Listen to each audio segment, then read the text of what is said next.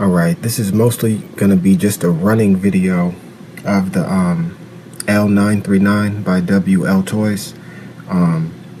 Took it down to like a little dance studio, a slick floor area, and was trying to test it out. And man, it really behaved more like a drift car. And so we were filming with the Ekin 4K in 4K mode, but it only records 25 frames per second in 4K. And the 4K is somewhat grainy, so I'm probably going to test out 2.7K and maybe like higher frame rates at 1080p and things like that, so you can just compare. And yeah, the 4K files were just huge. It was like 5 sections and they all were 2.4 GB or gigabytes or something like that, so ridiculously big files. And I'm not sure if I love the footage in 4K, even though theoretically you should be able to punch in and still have a 1080p quality even when you zoom in. So yeah, testing out a bunch of stuff, but mainly the car is just going to be a driving video, and the rear wheel drive, and on that slick surface maybe I'll try mopping down there, getting the dust off the floor. But man, it was just like a drift car. And when the drift car is up and running, I think this will be faster than this car on that surface. I mean, it's kind of not fair because this has more than just wheel power. We have thrust power. That's what we do here at Jet Noise Huge Motors. We add thrust, so when the tires are slipping, you still just get pushed forward in the direction the car is facing. So a little bit of a disadvantage, but I mean, that's shocking. At least in that scenario, these cars would be a lot more comparable than I thought. Now, on carpet or a grippy surface, this car would smash that car. It just would, at least right now, and everything that I know about these cars as of now, this car would win on carpet for sure. But on a slick surface, it's like, wow, they're pretty close to like being the same speed, and I think the drift car would actually win, oddly enough. So yeah, let's get to the running and all that stuff in the video. Hope you like it. Peace.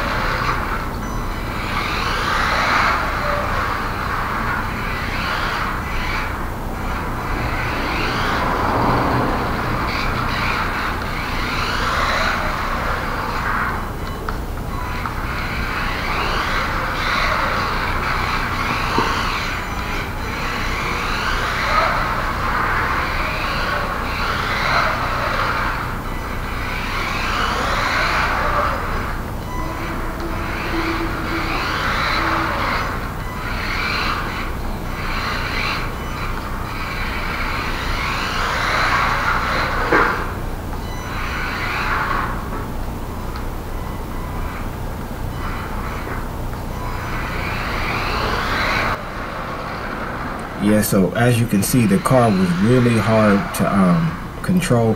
You can see at different parts in the video, I'm upping the speed and changing the speed. I started off maybe around 4 and was testing out, maybe went up to 5. It's absolutely ridiculous on even 3.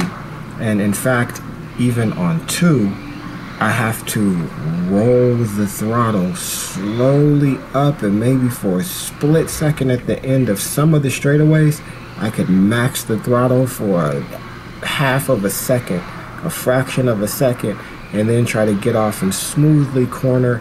And then another thing is when you touch the brakes, it locks up the rear wheels a little bit, or not locks them up, but slows them down to the point of the car wants to spin out. So I had to learn to ease onto the brake when I use the brake, and ease onto the throttle even at level 2 setting. So that's crazy to me.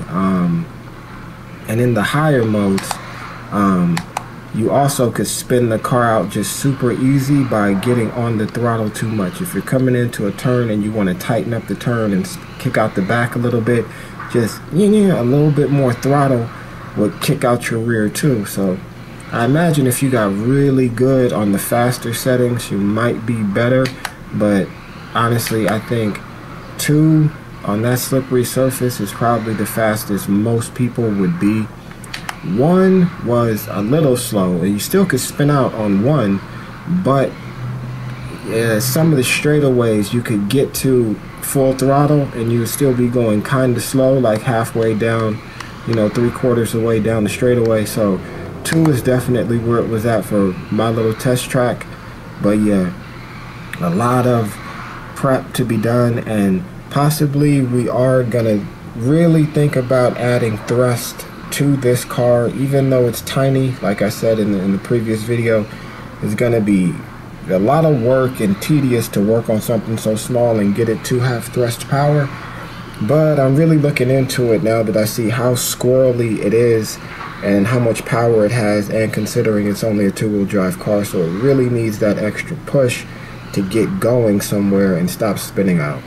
So yeah, hope you guys enjoy the rest of the video. Yeah, stay tuned for more stuff coming up soon. Peace.